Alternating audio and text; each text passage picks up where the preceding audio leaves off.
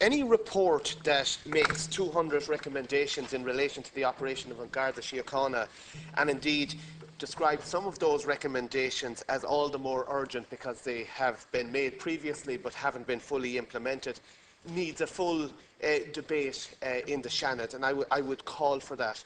And I would also caution against two extremes in the response to the Olsen report. One is the extreme, perhaps, of the mainstream political parties, which involves a kind of blind rush to the defence of the Gardaí, as though any criticism were inappropriate. But just as wrong, in my view, would be that attitude of Sinn Féin in describing the Gardaí as not fit for purpose.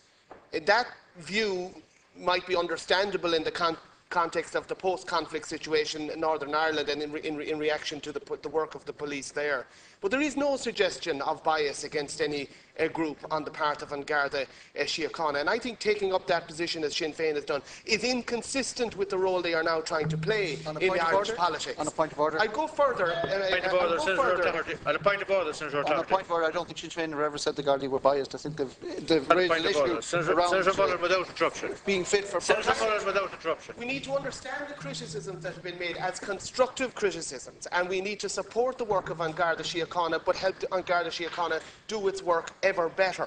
And these criticisms need to be understood in the context of major cuts in Garda numbers and resources over the last number of years. And indeed, one of the deficiencies identified in practice, systematic failures and poor management practices have been identified.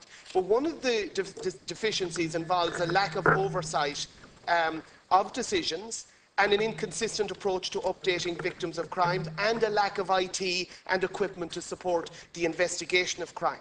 There have been delays and failures with Gardaí getting statements of complaint and criminal cases even being adjourned. Other points you can make during the debate. I understand that, Cardiff. It makes all the more urgent the call I made here recently, and to which the Minister for Justice appeared to respond positively, which is the introduction of a Track My Crime online system to allow victims of crime access information about how their cases are being managed and dealt with, and to access information that is important to them. So I would say that that is one practical way in which we can improve the service being provided to An Garda Síochána, but it must be resourced, particularly in the area of IT. Thank you, Cathaoirleach.